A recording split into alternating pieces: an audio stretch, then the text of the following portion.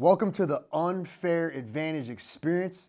This is a special part 2 episode with Miss Debbie Campany, a multi-talented, powerful woman of God that is bold and willing to share her testimony in order to bring freedom to others.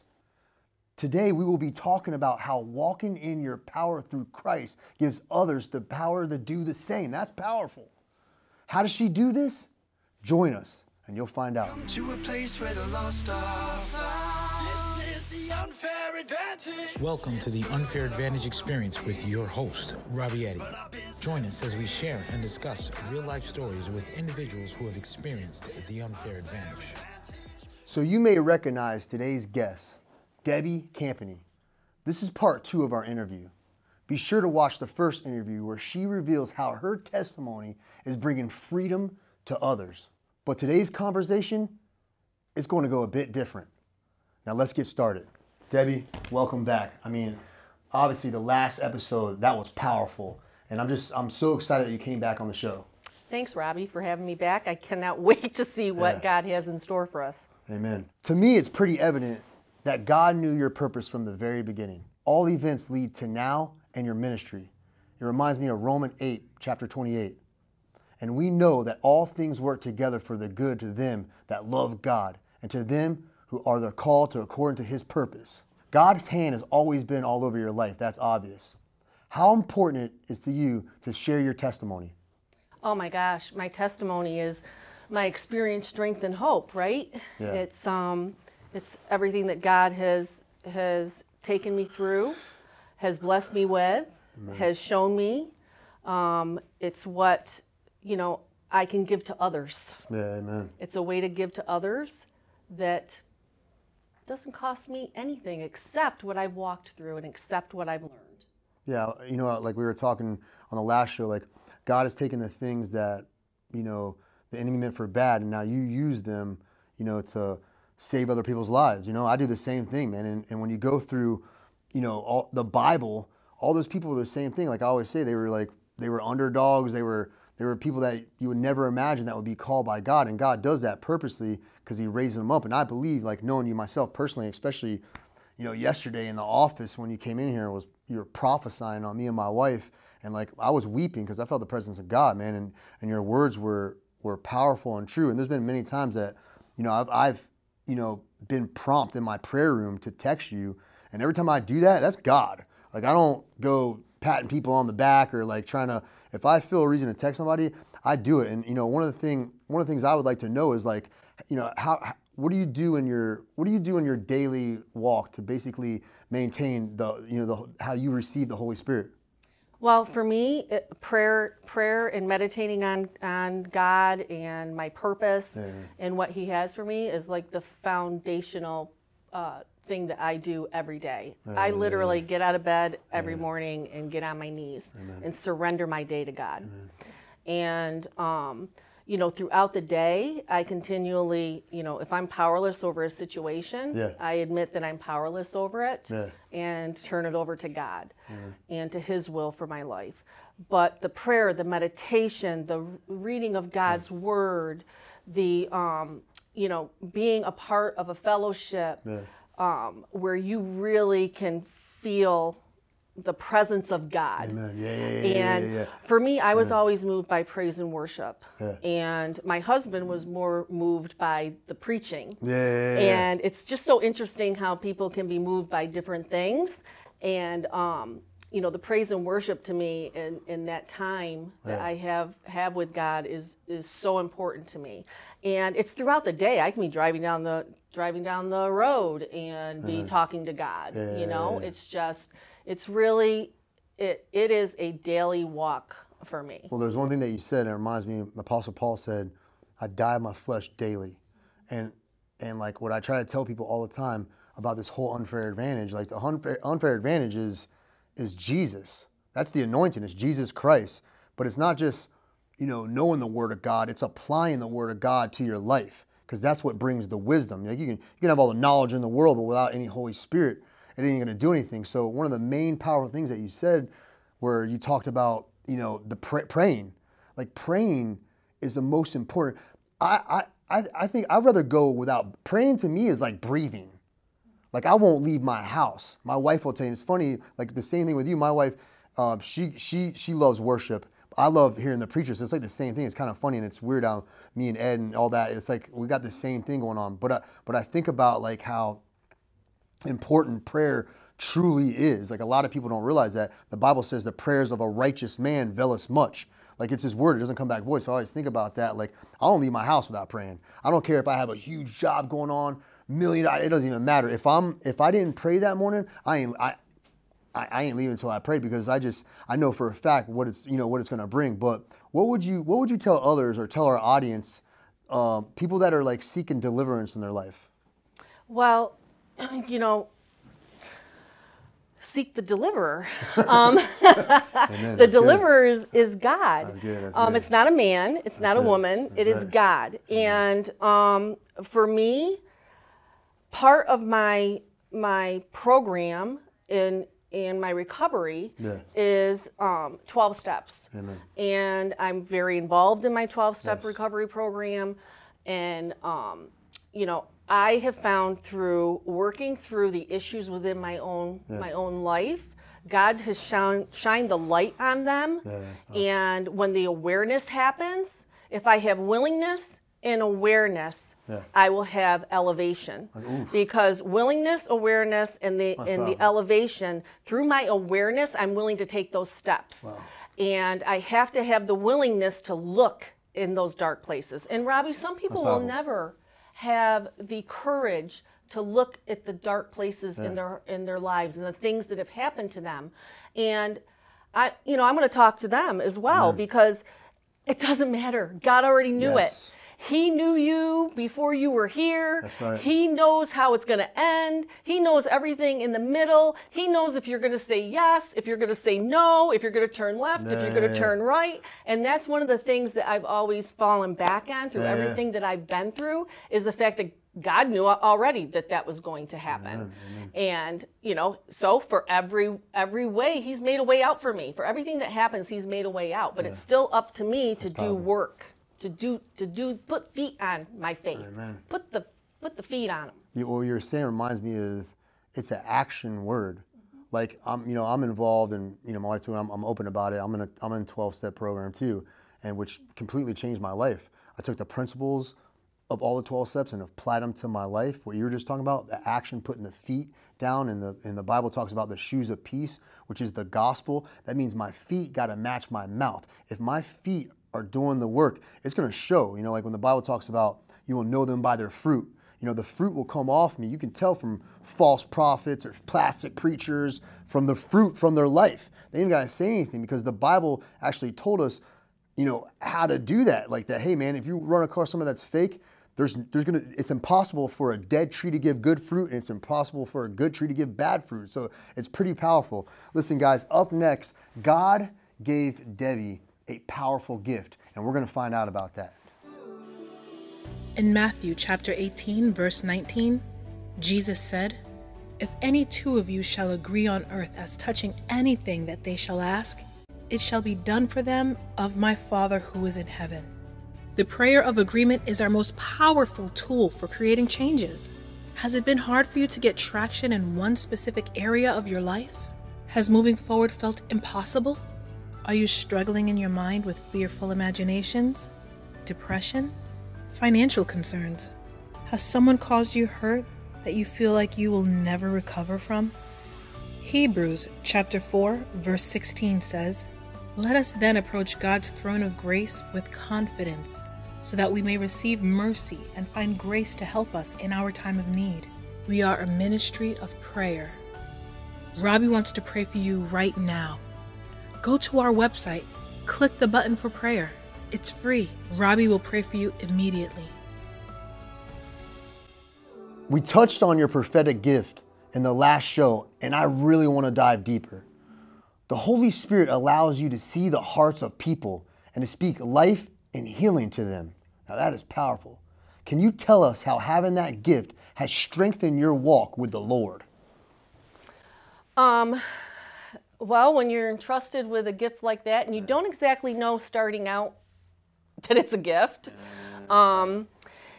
when I mean, early on when I started in church, I was in a fivefold ministry. So they understood what was going on with me, and I was able to be taught. So I realized that it was a lot to be entrusted with. And I had some really good mentors and some really good teachers, and that operated in that thing called wisdom that we've talked about. You know, because you can have I call them the parking lot prophets that catch you out in the parking lot, and they say that they have a word from God. And I'm not saying that they don't have a word, but you know, you have to operate in a level of wisdom when you receive a prophetic word, and you operate in wisdom when you give the prophetic word. It's like if I have something that's very, very personal for an individual, I will not announce it out loud. I will walk up to the individual and speak to them, speak to them quietly. So how has it strengthened my walk is when you're rejected, you learn to trust God. When you spend a lot of time alone, because I've been hidden a lot of times under the shadow of God's wing, you know, you learn to trust God. And so it has strengthened, because even though, you know, people may reject me, because moving in this gift, sometimes people don't want to hear, you know, and, you know, a prophet's not accepted in their own home or their own business or possibly their own church or their own area, people around them, right? And, you know, if I have a word and I share it, I just let it go and walk away. And a lot of times I can't even remember what I've spoken. So it's strengthened me, because it's just drawn me closer to God. That's powerful. So, you know, tell us how important it is to stay plugged in and accountable. Oh, well, this is one of my, about 3 years ago, I got to spend a month and a half in the desert in Arizona. And I would walk around in the circle. This was the only area that I would be able to walk around in. And God spoke to me, grace with accountability. And what that means is I tell on myself. Wow. And when I tell on myself, I am taking a risk, right? But I am operating and giving myself the grace, but I'm sharing with you whatever it is that I'm going through. And see, the enemy has tried to silence my voice since I was probably born, in actuality. You know, I hadn't shared this, but I think I was like two years old, and I was running through the house with a pencil, and I fell on it and jammed it, and it went into my back of my throat. And so I know that the enemy has tried to silence me.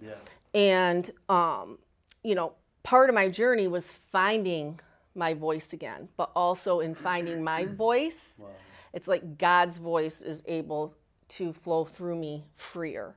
And so, yeah, you know, it's just totally just me seeking God and doing what I need to do for myself and keeping myself, you know, rested, healthy, balanced, being aware, being willing. But the grace with the accountability piece is like, that just changes even the word grace. You know, before you came to the show, like Bishop was coming and he was like, hey man, before he goes, you know, he goes, which I know you're a prophetess. He goes, don't call Debbie, she doesn't want to be called a prophetess, which that's powerful, because that shows humility, and really shows, because it's like anybody who wants to put that in front of their name or put something like that, like, you know, I've learned, like, let someone else call you that, if anything. Don't call yourself that. So when he told me that, you know, he came in early, he's like, she doesn't want to be called, I wasn't going to do that anyway. But I'm saying, hearing that just shows, like, you know what I'm saying, like, true wisdom of, like, what you've been through in your life, and using that, and even you talking now, not giving words to people. I've learned a lot of that along my road with my wife. There's so much we've learned along the way of making mistakes. And the Bible says, in the multitude of counsel, there's safety and wisdom. So it's like, how important it is to, like, have counsel in your life. Like, what's your thoughts on that? Well, it's really important, because, you know, in learning how to operate in a gifting, you know, whether it be the prophetic or any other gift. It could be the gift of giving. You know, there is wisdom involved in that. And for me, in the prophetic, it's knowing and it's listening to what, you know, I'm hearing, right? I'm hearing what I'm hearing and feeling from the Holy Spirit. And there's been times when it's been share this, don't share that. Or nope, they're not ready for that. Hold on to it. So there is a lot of, you know, not being filled with zeal and going out in. Now I believe God has grace for anybody that's starting out in ministry, right? But it's just like that, just having that awareness, and like you said, you learn these things, and you know, knowing what to say, knowing when to say it, just allowing God to flow through me, but also operating in that wisdom and really taking your time to hear what God is saying. Because, you know, part of my prayer is just listening. It's not always talking, it's just listening and in that still small voice. And that piece right there for me, that still small voice, it's like I pay attention when it gets real quiet. Yeah. That's powerful. Guys, Debbie has more powerful revelation and insight. When we come back, stay tuned. We'll see you then. This is an exclusive offer for our Unfair Advantage Experience audience. Don't miss out on getting Robbie Eddy's award-winning, powerful, must-read book, The Unfair Advantage, the key to supernatural power and freedom, and his anointed 40-day devotional, Your Journey to Supernatural Power and Freedom. You'll also get his audio CD teaching, Receiving the Unfair Advantage Anointing. Plus, you'll receive the Unfair Advantage wristband. Don't miss out on these powerful resources. Get yours today. Order your copies online today at www.unfairadvantageministry.com or call us to order 1-877-786-3247. Welcome back, guys, to the Unfair Advantage Experience. I got more Debbie Campany here. You know, like me personally, I know the anointing that you and your husband have on business. Like, you know, he actually changed my life forever. You know, working alongside your husband and building such a successful business, you know, what are some of the principles that you believe led to your success? Well, the first one was, you know, our pastor taught us how to write our vision down. Ooh, yeah. And our pastor at the time was very instrumental in speaking this business into Ed's life. But he also encouraged him to write down the vision, make it plain, so that those that see it can run with it. And then he also told him to set goals for yourself. And so he would set yearly goals, and as we stepped out into our business, and we were tithers, we were givers, and we dedicated our business as a ministry right from the beginning. And it has given to all over the world. And you would not believe that a roof would make that much of a difference in a person's life, but it really does. Any more than you would believe that AC, right, would make such a big difference, but it really, really does. But also we've been fortunate to be able to pay off a mortgage for a church and to, you know, help pastors in Turkey and Romania and Africa, and I mean all over. And this is just this roofing company that is doing this. But so the tithing, the giving, the vision, the goals. Now this is being in business with my husband. There cannot be two heads. There can only be one head. So my husband and I are partners, and but we implemented this rule. You know, he stays in his lane, I stay in mine, and when there's a major decision, we'll come together, and one has one veto vote a year. So if one of us disagree with the other, we get to veto it and overrule them. So, you know, even that is a principle, because it's, you know, it's learning how to get along and to you know, compromise. And so, you know, I submit to him within the business. And even though I'm over the finances, you know, he still makes the decisions, and I'm okay with that. And you know, I'm a very strong personality person.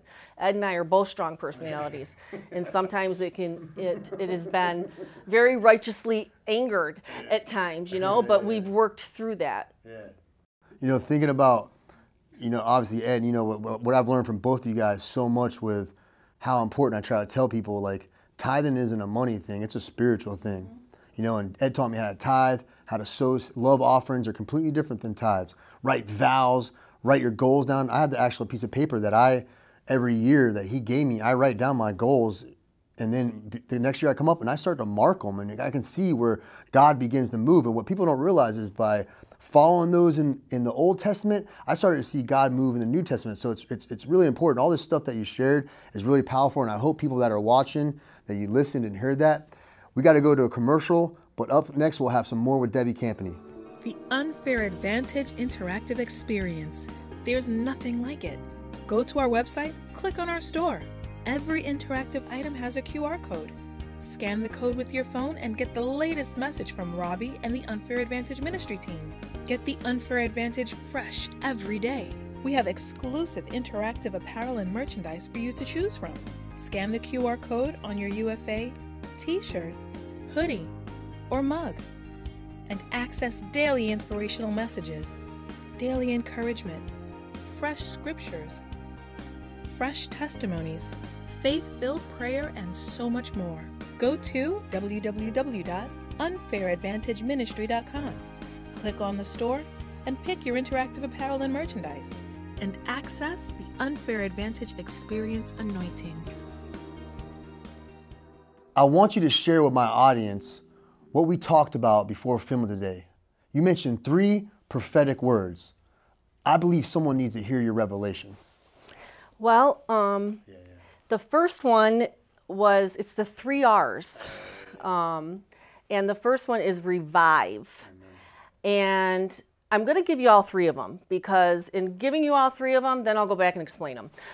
It's revive, and you are revived first. God comes along and breathes life back into you, and you are revived, right? Then, in order to be the next one, you have to be revived, which is restored. So he comes along and the restoration process begins. Yes. And once you've been revived, and once you are walking through the process of restoration, you will then become relevant. Yes. And I want to talk a little bit about revive, because as we're sitting here, God began to show me a picture of this. And God works on the prophetic with me through a lot of pictures as well. And just imagine this.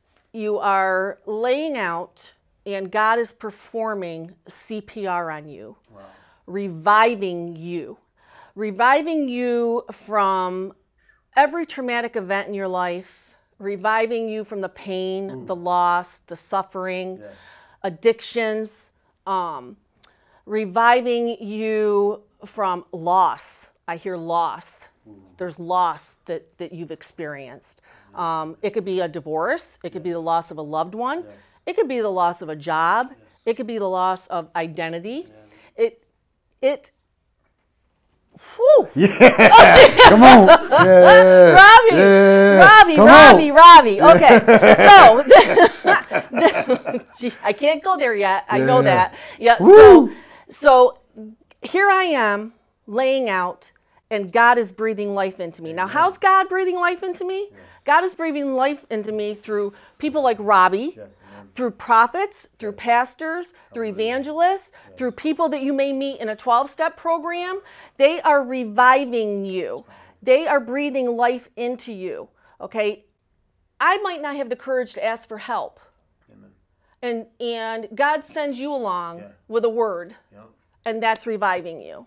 That's reviving that person. That's taking that person into an area where they can actually begin a restoration process. Amen. And this process, okay, this is the restoration process, you never want to rush. Amen. Amen. You can't get from 0 to 1,000 in 30 seconds. And especially for people like me who come out of a background of addictions and codependency and that, I want it now. Yeah, that's right. Give it to me now. I'll take the short course. Don't give me the long one, right? So no, the restoration process is going to take some time because I may have to go around a mountain 50 times before I learn what I need to learn in this process. You know, Ed and I got to visit Turkey, and we went to the churches, and we got to see the rooms, and they were in process of restoring, like Ephesus, and digging and bringing it all back. And it was a process, and this thing takes years, right? And the only way that I myself can shorten the length of time that it could take is if I'm willing to do the work. See, there's work in the restoration process. I have to be willing. I have to be willing to put the feet to the faith. I have to be willing to look at the places I need to. I have to be willing to take the direction. I have to have the courage to change. That's right. Oof. Courage to change the things I can and the wisdom to know the things that I can't. That's right, yeah. So I'm operating in acceptance as well. Yeah. And once I've am going through, because at the same time, okay, this is just coming, Robbie. It's coming. Yes, this is the restoration is happening. The relevance is coming up alongside of it. And the relevance is coming through the connection. And, you know, I may not know what my purpose is until I get into that restoration process. Amen. Every one of us has a purpose. That's right. And the other part is my purpose is mine. Don't try to come up and act like me and do what I do, and because you're not going to get it. Be you. That's right. That's the key. Be you, find out who you are, find out where you can be relevant, because you know, Robbie's called in one way, I'm called in another way. That's right. You may be called at your job just to be the light in the darkness. It's wherever you are relevant, wherever you can make a difference. And then this brings me to the seashell story. You ever heard the seashell story? Blah, blah, blah. Seashell story. And, you know, there was this little boy walking down the beach. And there were these starfish all over. And this old man came up to him and said, "Oh, what are you doing, little boy?" Because he was throwing one starfish at a time back into the ocean. Oh, wow.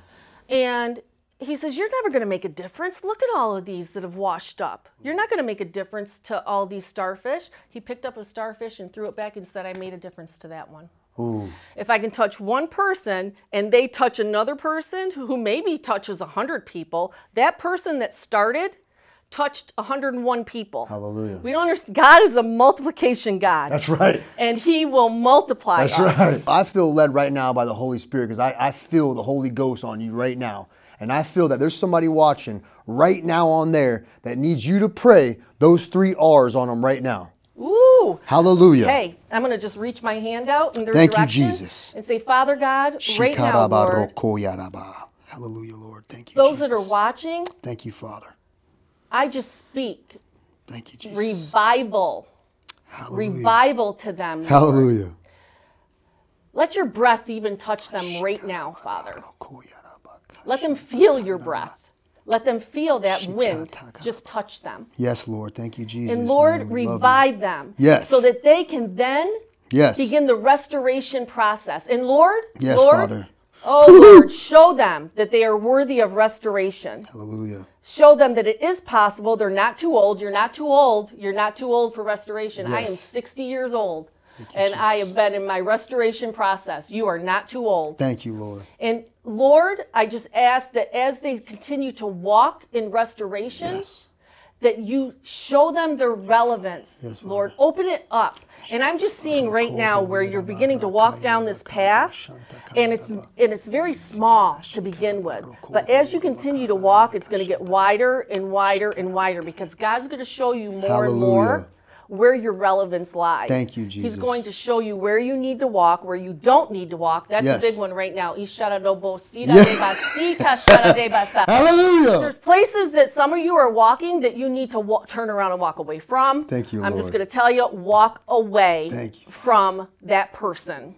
Walk away from that place. Walk away from that thing. And then I am hearing very loudly right now where God's saying, ask for help. Yes, yes. Your pride is keeping you from asking for help. Amen. Reach out, take a risk, Amen, Jesus. take facing rejection, Amen. and if you get rejected by the first one, you keep Amen. going until finally, Amen. you get the help that you need. Yes, Lord. Isharorobosaka. In Jesus' name we pray. Now that was powerful. Guys, I mean, I'm blown away with the Holy Spirit showing up here. I'm so glad that you came here today. This was super, super powerful. Man, I mean, this whole thing was prophetic. Guys, I hope that you felt what I felt here today. And I'm just praying and thanking Jesus Christ for all this. We'll see you next time. Again, I just want to thank you for your insight and all the revelation on the 3 R's. Guys, stay tuned to the next time. See you again. This world had a hold on me, yeah. I could barely breathe in the grips of the enemy. Beat down, broken and damaged. Then you came and you set me free, yeah. And you washed me clean. Jesus, you are all I need. This is the unfair advantage. No weapon formed here shall prosper. No fear, for here comes the doctor. Almighty Jehovah Rapha. Nothing competes with what he can offer.